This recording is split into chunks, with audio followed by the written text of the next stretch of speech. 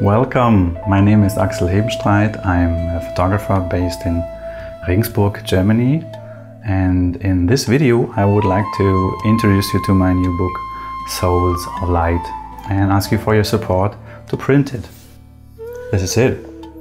It is 304 pages strong, and it not only contains a very special collection of my work as a photographer on alternative festivals over the last 6 years, but also intimate information about how it all started, with my home literally burning down 7 years ago, new friends taking me in and introducing me to a new form of festival with such an open, natural and loving togetherness, which moved me so deeply that I bought a camera to show the whole world how beautiful this is.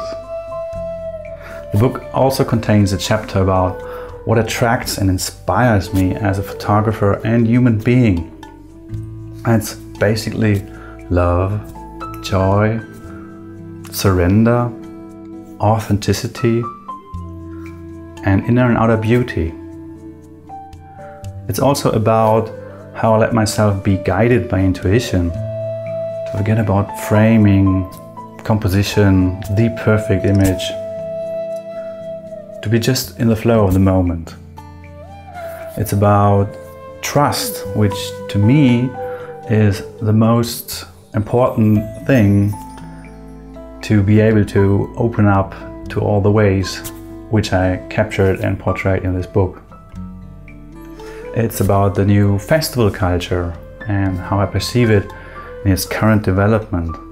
And there's a beautiful guest contribution by my fellow book author and friend Vivian Dittmar from the Terra Institute about the basis of most of these festivals, the circle culture. So what are souls of light? Well, you are one. To me, all living beings are souls of light. Some radiate their light strong, and often others less so. There's a great quote from the movie Pachakutek. We are all children of the great light, so it is in our true nature to shine like the sun. We all carry within us a sun that awakens when we start to live from the heart. I believe you can see that when you look at the photography in this book. It contains 285 carefully selected images, as well as 25 pages of text, English and German side by side. The book also could be an amazing opportunity to show your friends what you are talking about when you rave about your last festival visit.